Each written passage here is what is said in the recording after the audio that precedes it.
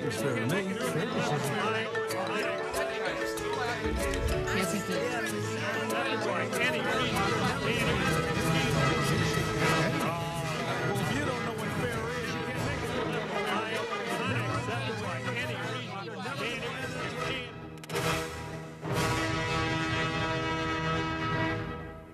Donnybrook is made possible by the support of the Betsy and Thomas Patterson Foundation and the members of 9PBS. Thanks for joining us for this edition of Donnybrook. Great to have you with us. And we have a fantastic program, including a special guest on Next Up when we say hello to Dr. Mano Patri, who's the infectious disease specialist for SSM Health. That'll be on the second half of the program. Lots of hot topics to discuss on this, the first half. And we will discuss those with Wendy Wiese, the news director for the Big 550 KTRS and co-host of the Jennifer and Wendy Show. Mr. Bill McClellan, one of our founders from the St. Louis Post-Dispatch. Another founder, he's Ray Hartmann, who joins us from the Big 550, rawstory.com, and the Riverfront Times. We also welcome Mr. Alvin Reid, news editor for the St. Louis American. And Alvin, will kick things off with you because Hazel Irby, longtime member of the St. Louis County Council, passed away after last week's show, since we were on the air last. And she was credited by official after official for her professionalism and her dedication. A big loss, a huge loss to the political scene. Well, absolutely. And, if you're the first of anything, that's important. But she carried her role with dignity and class. It was a first-rate politician. The rigmarole in the last 2 years and the lawsuits, I guess that's part of it too. But every kind word she received, she deserved, and just a first class person all the way around. It was interesting to see how many people used either the word or some other word to connote mentor in talking to her. She was somebody very wise and somebody who a lot of people came to and viewed with great reverence, and she will be missed. I think those of us in the Fourth Estate always appreciated her availability. She was always making herself available when a lot of leaders today are not always keen to do so. And I think a nice tribute to Hazel Irby would be if the St. Louis County Council followed up on its plans made 2 years and 3 months ago to construct a North County Recreation Center for the youth there. That was an idea she had. She left the council, and the idea seemed to have dropped out of, off the side of the earth. And maybe now that idea will come back. Let's hope so. All right, Bill McClellan, next door to where you used to work, 900 North Tucker, that's now going to be the new St. Louis headquarters for Square, which is the mobile payments company headed up by two St. Louisans, Jack Dorsey and Jim McKelvey. Turns out that there is a homeless encampment next to it. Now, homeless encampments are not that unusual in St. Louis's downtown. There was one there earlier this year across from City Hall that didn't seem to get much of any attention. But this one seems to really have caused some alarm. What do you think? Is it just because it's next to Square and that's kind of embarrassing to local officials? Well, I suppose so, because Square is going to, lead us into the new technology age, and it's wonderful that Square is here. But I don't find a homeless encampment next to Square such an awful thing at all, because it's also next to St. Patrick's, where the homeless get a lot of services. And I think that the homeless encampments downtown make more sense than in some residential neighborhoods. I mean, like I live, a block from Forest Park, and I wouldn't want to see homeless encampments in Forest Park. But downtown, I think that the city is overreacting. I would agree, but I will say that, we all talk a good game, but if somebody said like, hey, Alvin, your neighborhood, I'd say like, oh no, can't we find some place else for it to go? And I'm not picking on, Dorsey and McKelvey, because I think all corporate America could step up. But I mean, those two gentlemen made enough money today, probably in the last hour, to build an apartment complex for homeless people with heat and running water and probably provide it with food. So, rather than keep ushering homeless people around the city, you could be here now, but you can't be here now because Square is coming and all that. How about we come up with a solution for it? And, there are plenty of public and private entities that can pay for this. Well, I'm not blaming anything on Jim McKelvey, and I think that he really has stepped up for St. Louis to locate a major office of Square in St. Louis, and the downtown restaurants are, I'm sure, beside themselves waiting for all these young people to come in. But I don't think the young people who work at Square would be that turned off by the homeless encampments. It was certainly there when the Post-Dispatch was there, and we weren't upset. And that's a great point, Bill. I mean, I really do think so. And the fact that Mr. McKelvey's partner was so quick to say that even the developers are going to be engaged in this situation and doing everything they can do. I don't think it's a matter of prioritizing or level of importance. I just think that this is a very high profile, high tech company that's really important for St. Louis.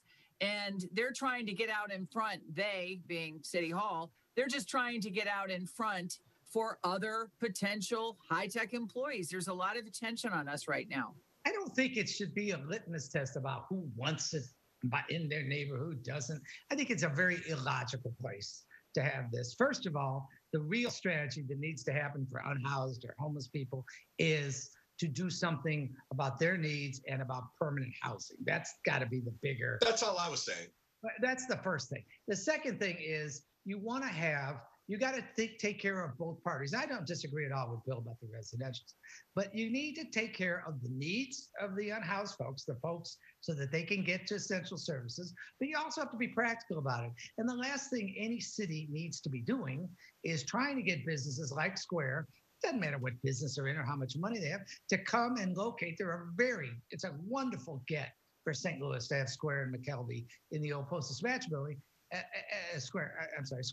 And it's a very illogical place for a community to put that encampment by someplace that it doesn't reflect on the folks. It's right next to St. Patrick's Day that has all these services. But it is right next to St. Patrick's. You know, and also, I will say, Square has already announced that its employees can work from home forever. They're never going to be required to come down to 900 North Tucker. So I don't know how many will be disturbed or even noticing that there are homeless next door to their business. But also, while you're at it, between Tucker and the Stand the Man Bridge, there's a lot of litter on Tucker. And I think that if the city really wants to impress Square, they could start picking up some of the litter in downtown St. Louis. But the homeless issue also was in an aldermanic committee hearing yesterday. And this was a subcommittee of the Board of Aldermen, which voted on the money that's coming from the federal government, which was last week $517 million. Now we're told by city officials it's only $498 million. But that's a lot of money by St. Louis standards, especially when you consider the city's annual budget is $1.1 billion. The big question is, how will the money be spent? And Ray Hartmann, Lewis Reed, the president of the Board of Aldermen, has reinstated $5 million for police overtime. Mayor Tashara Jones took that out earlier this year, so there's a little conflict there.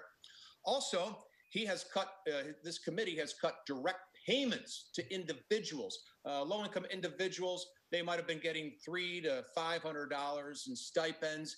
And Lewis Reed has said, the president of the Board of Aldermen, and apparently the aldermanic panel agrees, that money should go elsewhere. And this is interesting, I think. 10 wards have so far voted that they do not want the mayor's intentional encampments at all, not in their wards. This is both in North and South St. Louis. The aldermen there stuck into the measure that they don't want these camps that the mayor is designing with counseling and heat and water and electricity and all that kind of stuff. They do not want them. What are some of your reactions? There's a lot of ground there. There is too much. Sorry. No, I'm going to say I'll take the. First of all, if you know anybody, I've talked to some aldermen today, members of the Board of Aldermen, and the processes are so arcane at the Board of Aldermen that they don't even understand them in terms of where the bill's going to, what bill's coming out of committee. There's this, I think it's Board Bill 2 that has stuff, whether there's a question of whether it's going to go to the mayor, go to the ENA. Bottom line is this. I think Tashara Jones had a really good idea about giving direct support. The money is definitely earmarked for that kind of thing. It would have a very stimulative effect for the economy, for lower income people to get $500, particularly in a state that cut off so many people on the unemployment. It's a really smart thing to do. It's unfortunate it's become political with Lewis, and I don't know why. It shouldn't have, because it's a good idea. People with lower incomes spend money in the city. It multiplies. It's just a great idea for so many people that are suffering, having trouble paying their rent, their food, their utilities. It was a great idea. I don't think it's going to happen now. As far as police overtime, it's a ridiculous argument. Overtime is not something you really budget for in this. You have a budget for it, but arguing about how much it's going to be, it all depends on what's going on. So last year, I think they budgeted 12 million and spent 16. Because why? Because of the George Floyd protests, and they had all these needs. Most years, the budget's been, I think, around 6 or 7 million until for some reason they made it higher last year. The idea that you would put a number in there is, if you got $5 million, hire 70 police officers at 75 per. I mean, you don't have it as a fixed item. It doesn't make sense to just say we're going to spend it on overtime. You spend it as you need it, and it depends on how many protests there are. They can't fill the positions, right, Ray?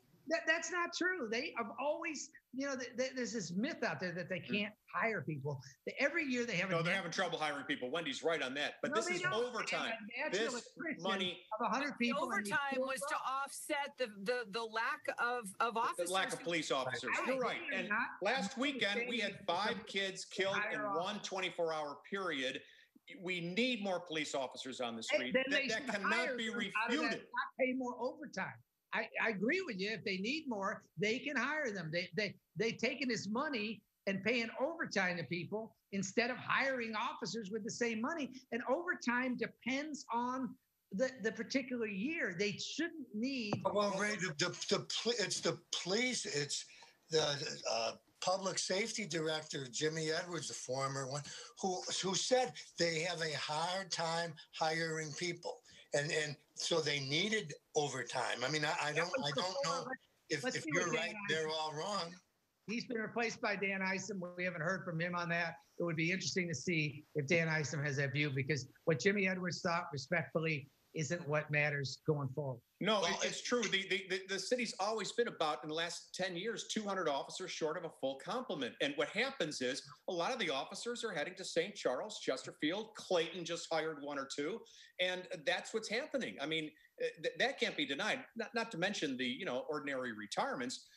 Now, the mayor disagrees with that. She thinks that there are too many police officers. And Megan Green tweeted this week that basically, police work is not evidence-based. It doesn't show that it reduces crime, which I think is just orbiting Saturn. No, I don't. I mean, but the point is this. I'm not saying they should hire more police officers. I'm saying fighting over a line item about overtime, if you really want to spend that money, I'd see it spent on. I don't know. I do think one thing that Tashara Jones says, and I think she's right, and the Democrats have to be careful, because it's not about defunding the police, which is a ridiculously horrendous, maybe the worst slogan ever. There is the idea of a more comprehensive approach to crime that takes into account the fact that police alone cannot get us out of this problem. Right. If they could, they would have. And so the idea of trying to have less crime by addressing its causes is a good one, and that's what Tashara is about. But you can do both. You can add money to the overtime, so police officers will work the streets. Right now, there are not enough police officers on Washington Avenue, so they've turned to Vernon Betts, the sheriff, to hire them. You could do both. She's got $498 million. She could fund the homeless and the counselors and the social workers from the Brown School and all that she wants to, and hire police officers. There's no need for her. I don't think she's we're not sitting there looking at the numbers, but I do think that when she brought Dan in, and again, I don't want to make him build him up too much. he brought in probably the most credible person I know in this town, and I'm assuming that he's let me part just say of this. Dan Isom is a very smart guy, but don't forget, he was the police chief. And this is when Christine Byers broke this story for the Post-Dispatch, 10, 12 years ago? Remember when all of a sudden people said, wow, car break-ins are way down. Yeah, well, Dan Isom changed the way they were counted, because if 10 cars were broken into at one point, he counted that as one, but he never told anybody that he changed the method. So you got to keep an eye on all officials, including I don't know where this discussion went. So now we're trashing out Dan Isom, who doesn't have anything to do I'm with just it. saying, keep your eye on him. I would say this. Please don't, the St. Louis Metropolitan Police Department has a lot to do with why people don't want to join the St. Louis Metropolitan Police Department. And over the last 3 years, that has been evident. So let's not just give the police department itself a pass on why people don't want to work for it, because it's an embarrassment a lot of times. And if I was going to work for a police department, that would not be one that I worked for. Well, and you're right, because the pay starts at 44. No, forget the pay. I'm not talking about no pay. Pay's a huge issue. I'm talking about beating up fellow officers. I'm talking about killing fellow officers while you're drunk and supposed to be on duty. It's on and on and on. And how many lawsuits has the police department paid off in the last 5 years? It's a damn sight more than $5 million, Charlie. Well, and I will also say, speaking of numbers, the starting pay is about $20,000 less than some of the neighboring How about departments, having Jeff Florida as your union business manager? There's a lot of things what Alvin's saying is right. Including media coverage. In a vacuum, like all police departments are created equal. I mean, they've got some. Then you also have a circuit attorney who refuses to prosecute the cases, and that doesn't have anything to do with it. It sure does. It sure does. Ask the police officer. Okay, all right, fine. Because they're going to St. Charles. Charlie, does St. Louis have an exemplary police force compared to others around the United States of America? I would say that St. Louis's police department definitely has issues like every police department in the United States. All right. Okay. Alvin, let's move to Webster Groves, which is your neighboring community you seem to live in peaceful coexistence with. Their parade this past week did have an anti-vax float. And I thought, wow, this is the 4th of July.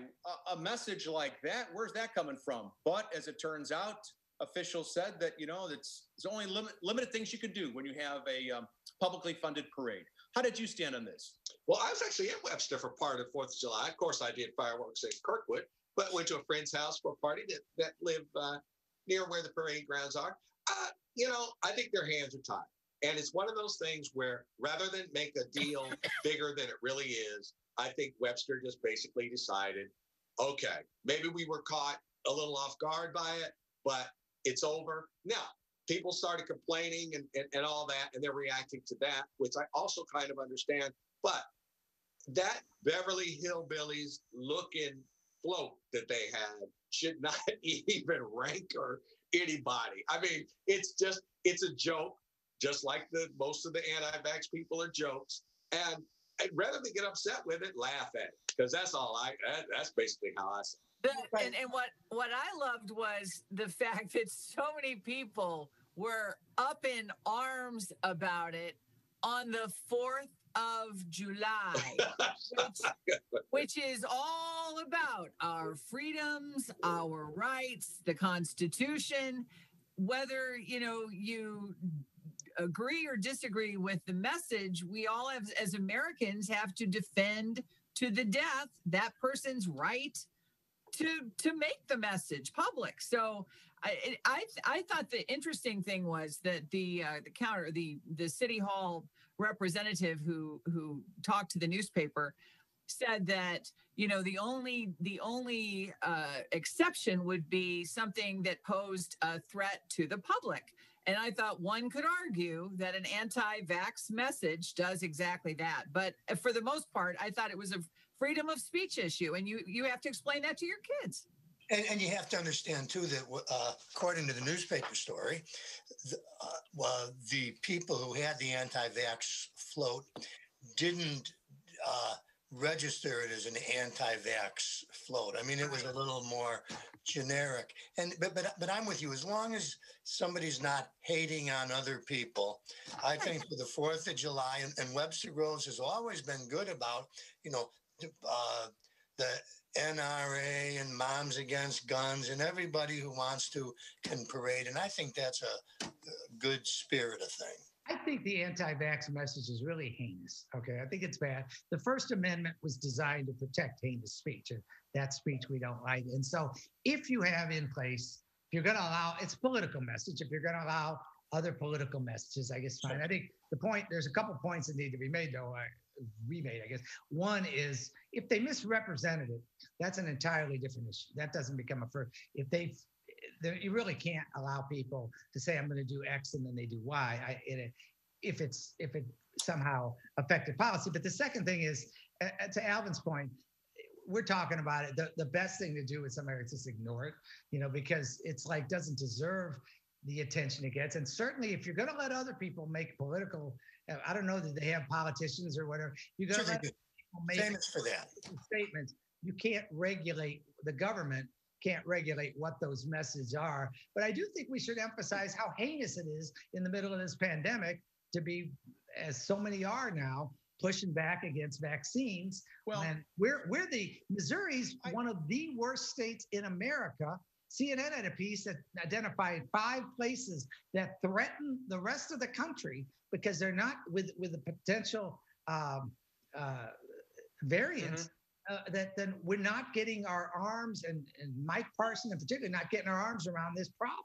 Well, we've been held up to ridicule since this whole thing began when there was that party at Lake of the Ozarks. Yeah. I mean, it was look at those Missouri people. So take that with a grain of salt. Well, I think Missouri.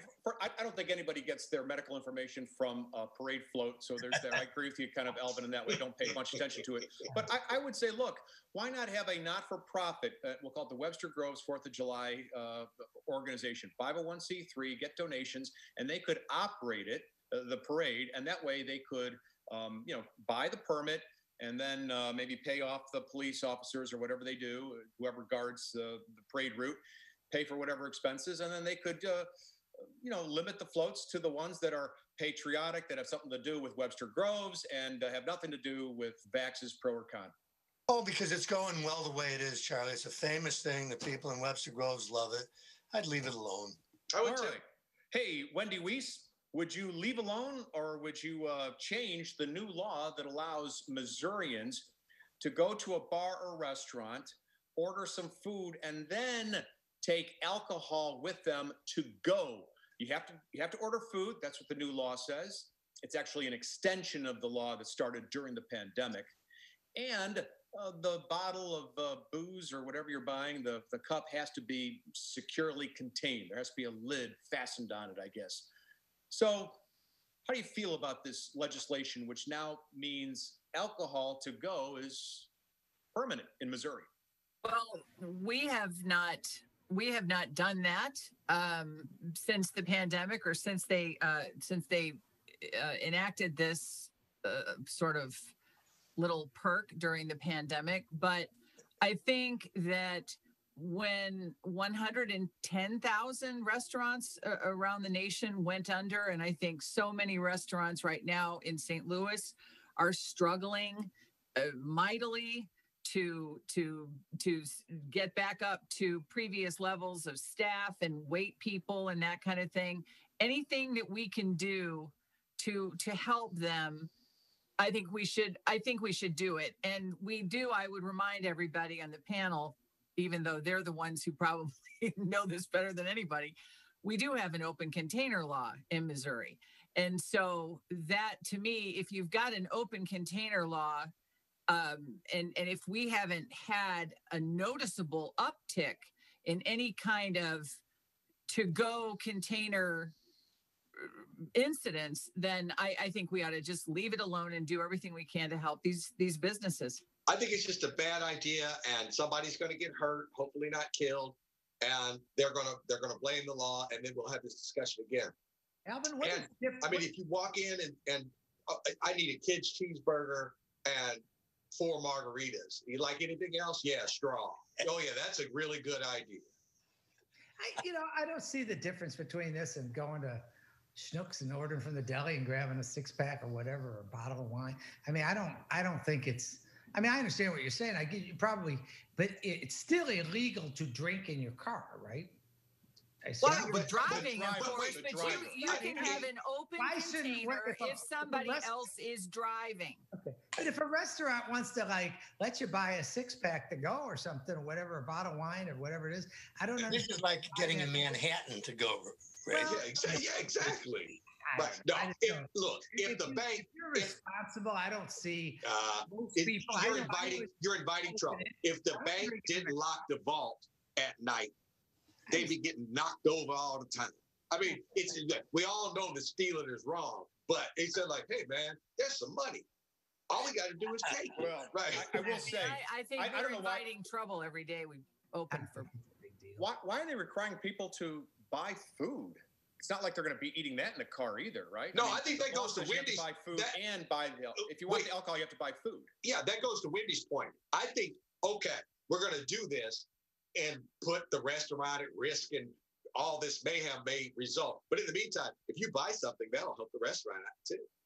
Hey, Alvin, while you're with us, of course, you've been writing about sports for the St. Louis American for many years, and Tarasenko has asked to leave the Blues. He's pulling, I don't know, how many athletes have said that they want to be traded away from St. Louis with less than a minute to go? What are your thoughts? Well, I'm the Don King Sports Writer of the Year with the National Newspaper Publishers. Congratulations. Yeah, I don't know what to think about that, Don King. But no, hey, he wants out. The Blues have been going round and round for about 2 years now, and maybe it's the coach. I don't know, but he wants out, and he's going to be a Kraken. He's going to go to Seattle. I don't think the Blues will protect him. They won't trade him, but he'll just be gone. Vlade Tarasenko's had a great run here. This is not about St. Louis. Every single city has athletes wanting in and wanting out.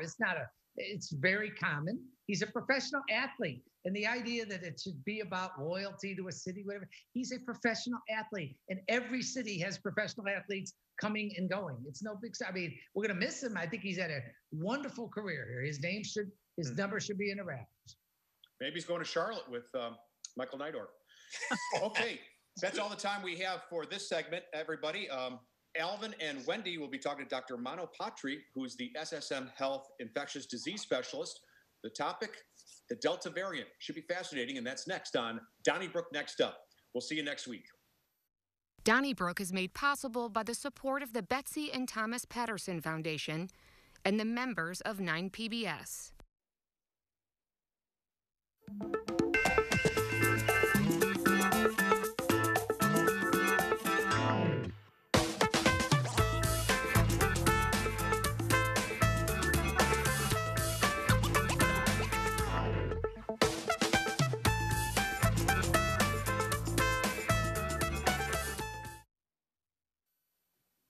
And we welcome you to Donnybrook Next Up. Alvin Reid and I are so delighted and honored to be welcoming to the program Dr. Mano Patri of SSM. She is an infectious disease specialist, and there are so many questions about this new Delta variant. We're even hearing, Dr. Patri, about something called a Lambda variant. So we do appreciate your time. Tell us what you were able to in layman's terms, because our viewers, we don't have medical dictionaries, most of us. But how would you describe the Delta variant? So the way to think about it, with any viruses mutate. That's how they stay alive. And many mutations are innocuous. They don't mean much. But there are mutations that start increasing the severity of that virus to make it more potent. And so this virus has mutated several times. And so what, like the World Health Organization, CDC, et cetera, what they look at are what are the variants that could be of concern, VOC. So these variants of concern are an alpha, beta, gamma, delta. So alpha is the one that you've heard, the UK strain. They label that as the alpha. Then we've got our beta, gamma, and Delta. And the Delta is the latest with that was seen originally in India. The potency of the Delta variant is the highest. So this has demonstrated to be the fittest of these strains. And what I mean by that is it's much more infectious and potentially could be much more potent to people. And what you just need to do is take a look at how India has sustained such horrific amounts of death and morbidity associated with this variant. So that's why this is such a big deal of how rapid. Now, if you bring it home, now you can see that the Delta variant has now become the predominant strain in the US. So there are different variants that are around, but what's the most common strain or the most available strain has now mutated into the Delta strain. It used to be the Alpha, the UK variant. Now it's the Delta. And that is a reflection of how quickly and how infectious this virus is. So for those of us who are vaccinated, should we fear? Are we going to have to get another shot? Just what does our future hold? It's a great question. So no medicine is 100%. No vaccine is 100%. The intent of the vaccine is trying to protect as many people in the population as possible. So I think one of the CNN commentators made a very good description. Think of the vaccine as a raincoat. And when you have a drizzle, it's well protected. When you have a thunderstorm or a hurricane, you start to see breakthroughs occur. The best action that we've got is vaccination. What we are seeing is that the people who are getting this Delta strain, the majority of these people who are getting sick and being hospitalized are those who are not vaccinated. We are seeing people who have been vaccinated who have acquired the infection, but it is much less severe in general. But it is something that I think we all need to be more concerned about, especially in Missouri, as Missouri is now, the top state of increasing cases in the country. So it's one of those that I'm like you, I'm vaccinated and I do feel safer and I do feel better. And I see COVID patients all the time. But I am aware that there are always going to be holes in any medication, especially if you keep having a virus that keeps mutating over and over again. Because we have to realize these vaccines were made at a stage where the Delta variant didn't even exist. So the more variants that come out, the more challenge that may have to your vaccine. So the question of booster is sort of you have to think about it, I guess, in a couple of ways. One way to think about it is, will this vaccine have a durable amount of immunity? And right now, what we know is the Pfizer vaccine and the Johnson & Johnson vaccine have shown that it has actually quite an extensive durable immunity.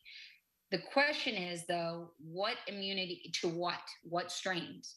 If you're having, as you mentioned, Kappa, Lambda, that potentially could be much more severe, the challenge may be that we may need another vaccine to combat the new strain that's available. And the way I would allude it to is like a flu shot. We get a flu shot every year. And that flu shot is based on what variants are out there in the community during that time period. So to try to best protect us. So it is possible we may need this may be an annual thing. We just don't know yet. I have a follow-up on that, and then another question, if that's okay, doctor. The follow-up being, when you say the level of severity is not what it is without the vaccine, does that still mean you're seeing people who have been vaccinated requiring hospitalization? Yes, much less, but yes. So it is possible, and as we see, but it is substantially less. We're talking, when you're looking at, if you've heard about how Southern Missouri, there's a huge outbreak, the majority of those people who are hospitalized are not vaccinated. So we are seeing some who are vaccinated, but not to the level of the unvaccinated people. The other question is, when we talk about these variants working our way up to the present, the Delta variant threat, is this the way that the virus is almost trying to protect itself? Is so, because the virus, we almost have to think of it like an advancing army, that it is trying to protect itself. So it is shape shifting into all of. Can you address that a little bit, if you don't mind? It's the way you described it is perfect. So the way to think about it is this virus doesn't want to die, and so it tries to get more and more clever. It tries to find ways to evade the immunity.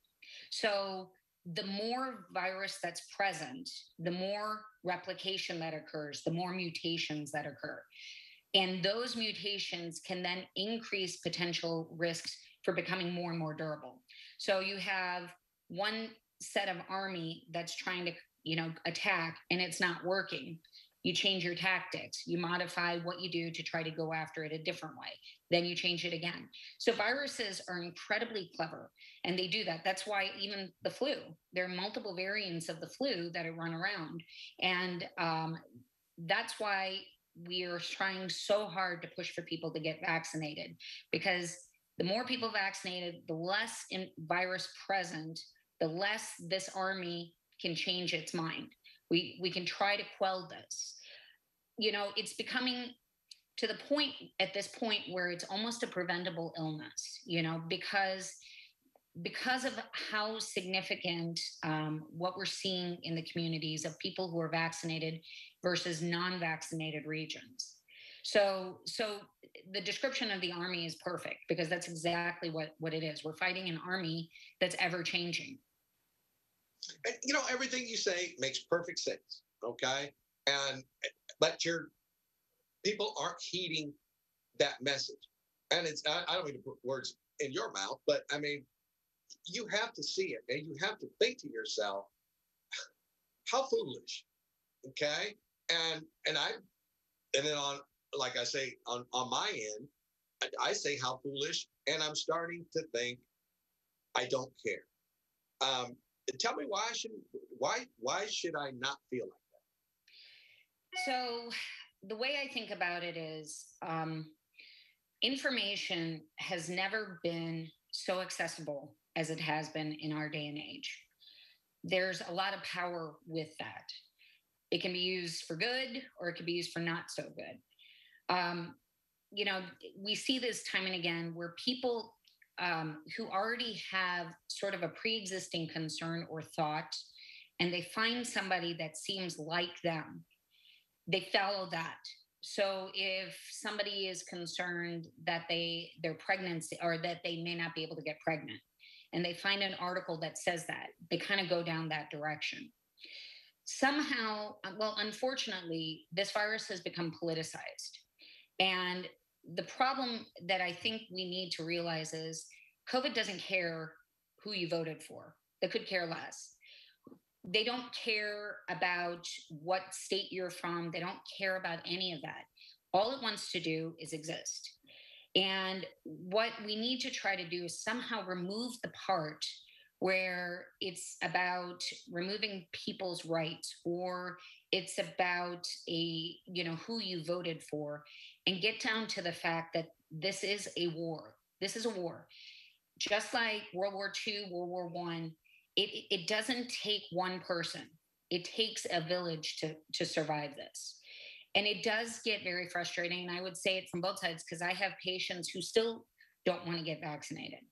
And I'm trying to tell them, but this is actually the way to protect you.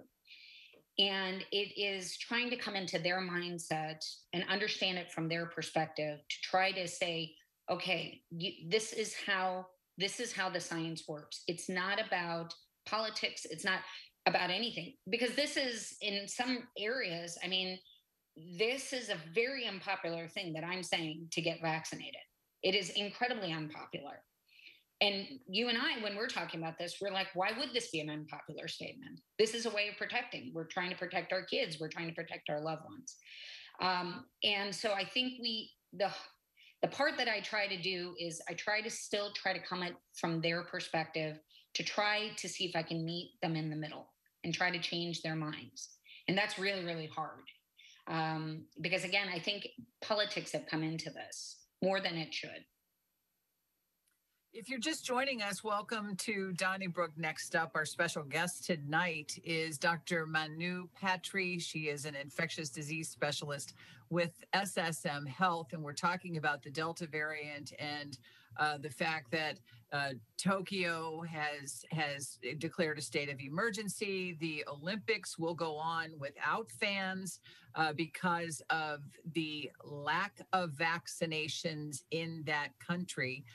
Does that surprise you, Dr. Patri, when you think of Japan's proximity to China and ground zero? You would think that there would be a sense of urgency to do all that you can, because that part of the world, the Far East, Asia, they've been through this. So that's kind of surprising. Does that surprise you in any way? I think the way to think about it is there is a general mistrust with the government. You know, and in Japan's history, they had a mass vaccination campaign for a different reason. And there were a lot of side effects that were seen with it. And that increased that concern in people's minds that they may not be able to trust the government. And so now what we're seeing are the effects of all of this, because people are so hesitant to get this vaccine because of the concerns of potential perceived side effects. And it's not, like you said, it's not just in Japan, but it's everywhere, even in India, where India is the number one country for making vaccines for across the world. Their vaccination numbers were really, really low.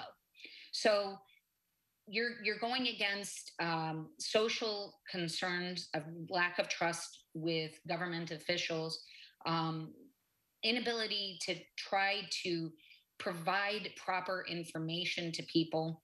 And then you see people then going to other avenues to try to get information. And that information may not be real. It may not be right. And so then you start having to fight that war. And so I'm not surprised to see, because, you know, the Japanese medical society was very against having the Olympics because of this concern. And there were all of these other factors that played a role. And I think rightly so, not having, you know, thousands and thousands of people in a closed-in stadium, even though it is, you know, heartbreaking because we love the Olympics. The question really comes down to is it's a safety thing. And now they're sustaining substantial outbreaks that we're seeing. It sucks. Yeah. So in the United States, along that similar pattern, Doctor, Black Americans are vaccine hesitant. And as I've pointed out on the show, there's people of a certain age that are, you know, learned about, are aware of what went on in Tuskegee, but younger people couldn't point to a map to tell where that university is. So I kind of don't get that either. I mean, there could be mistrust of, you know, healthcare services, but at the same time, every statistical factor points to if you're a Black person, you should get vaccinated. But yeah, very lagging in numbers. I'm not asking you for an explanation, but that has to be heartbreaking too. It is. And I totally understand, especially in the older population, the mistrust. And that again goes into the social component, that people don't feel like they're being experimented on. You know, there's the real social issues that are playing a role that are subsequently costing people's lives. So I just had a 41-year-old who died recently, African-American woman, and it just hurts your heart. And it was sort of that perceived mistrust in where the vaccine and what that vaccine can do. And we are seeing it. And that's also why we're seeing it now, a lot of younger people. You know, that's where this new surge, there's a lot more younger people who are getting infected and are getting really sick from this. So I think that there's the component of mistrust. Also, they don't think it'll hurt them. There's also the thought of, okay, it's just a cold, I should be fine. That kind of perception, which we need to get out, because I had a 21-year-old who had a stroke.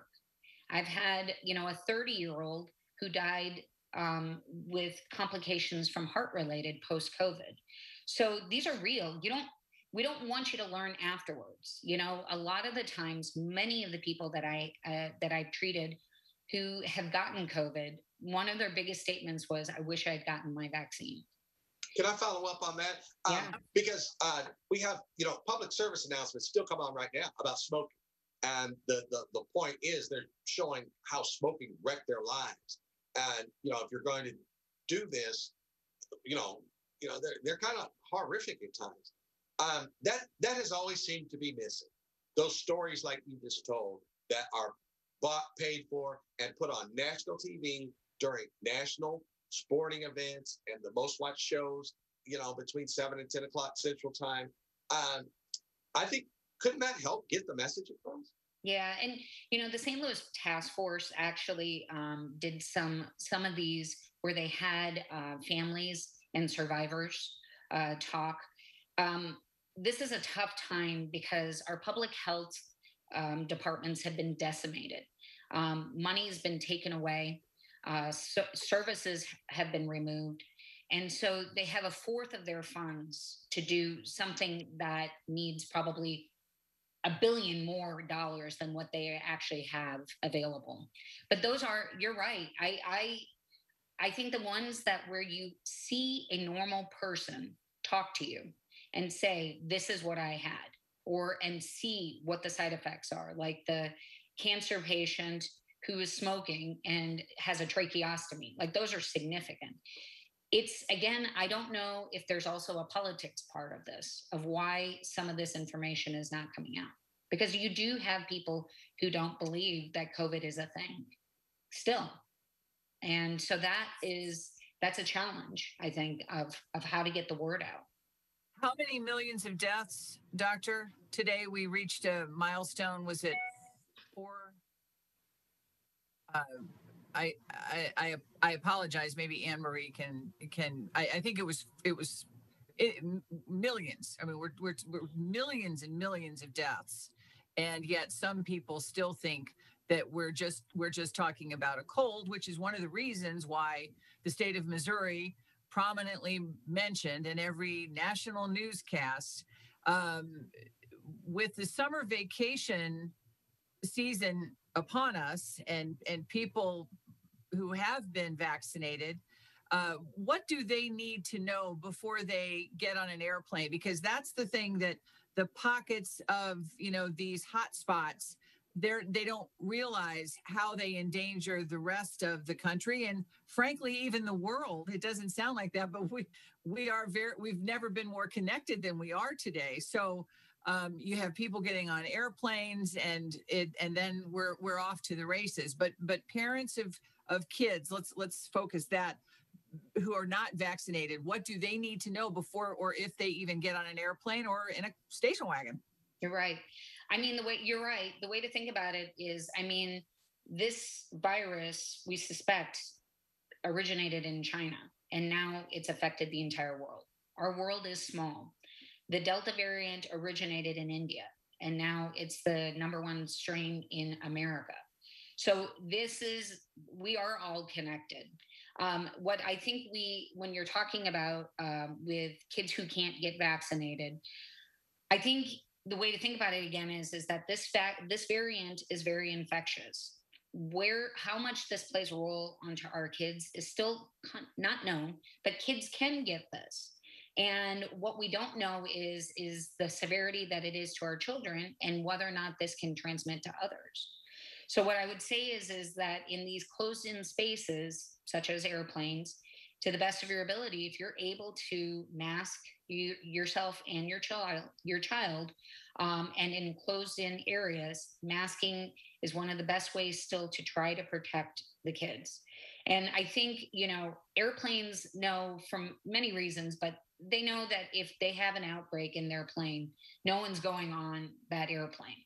So they're trying very hard as well to to keep people masked to try to prevent it, because it is a closed-in area. So I would say in areas where there are closed, tight spaces, masking is still worth it. And I know that people have this thing with masks, but we demonstrated we are capable of change. We did this. We were able to get our numbers down. And it was not because of one person. It was because of everyone. Everyone chipped in.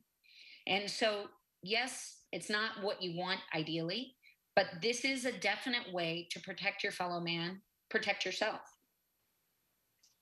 The fall semester will be here quickly. So especially, at the elementary school level, but at all, schools, including colleges, is this going to be kind of the first few months? Is it going to be I don't know how to put a scientific, not experiment, but watch very closely to see where the outbreaks are, and if they are outbreaks, and it's pretty obviously it's going to be people who are vaccinated. But in your profession and CDC, are they already setting up to try to watch this as closely as possible? Absolutely. I mean, we all know I'm a mom of 3, and my kids did remote schooling, and it was terrible. And they, I think that they liked it. I think Mom's a doctor. Yeah. So my kids are going out. Our kids are going to school, and we know that this is good for them. I think it is going to be closely watched because of the challenges that we're going to be seeing with people who don't want to mask. We're going to be going into flu season. We're already in RSV season a bit. We're going to be not only challenged with COVID, but we're going to be challenged with other respiratory viruses. And so why we're trying to make this push so much for as many people as possible to get vaccinated now is that as we enter into the winter season, we try as much as we can to minimize the potential damage that potentially could occur. But everyone is sort of watching with bated breath, because we do want our kids back. We want our teachers safe. We want everyone safe. But it is going to be a challenge because, my kids go to a public school, and, it's a huge school. There's a lot of kids there. It is going to be a challenge in these closed-in spaces, making sure that they're adequately protected. And my 3 children are vaccinated, but it's still not without the risk. I would still be saying, depending on how these numbers are looking, which I suspect they're going to be, I would have them mask at school, because we don't know, what the variants are going to be, and we don't know how the numbers are going to be. Our executive producer and director, Anne Marie Berger, has updated those numbers. There is a death toll worldwide of 4 million people have lost their lives because of COVID. And along those lines, Dr. Mano Patri, could there possibly be a worse time to be having the debate about healthcare professionals, vaccinated or unvaccinated? Would you care to take this opportunity? You have the bully pulpit to speak to your colleagues who are reluctant. So, as you may have heard, the major St. Louis medical systems have pushed towards mandating vaccinations. And there's a big reason for that. We know that we've seen the science that has demonstrated that these vaccines have been safe, and they have proven to reduce the mortality and morbidity associated with COVID-19. It isn't, again, of the politics of this. This is a very unpleasant discussion to have, because people are thinking we're trying to force the hands, we're trying to tell them what to do. We're missing, that's not the point. The point is that as we have already mandated influenza, we have seen that this is a safety to our staff. Our nurses, our janitors, our cooks are the most precious people in the entire world. They're protecting the most vulnerable people of our population. They are golden, same as with our doctors. And we need to not only make sure we are protecting them, but we're protecting our patients. There was an outbreak recently. Dr. Patri, I am so sorry, but we are rapidly. It always goes by much too quickly. Okay. You have been so very generous. I have a feeling we'll probably be asking her back, Alvin. So, absolutely. What a wonderful guest. Well, it was a pleasure. It's such a I love you two, so it's really an honor to meet you guys. That's very dear. That's very dear. I grew up in St. Louis, so it's really cool for me. Quite mutual. Dr. Mano Patri of SSM Health System. She's an infectious disease specialist. Thank you all for watching. This is Donnybrook Next Up. Stay tuned to 9 PBS. Good night. Donnybrook is made possible by the support of the Betsy and Thomas Patterson Foundation and the members of 9 PBS.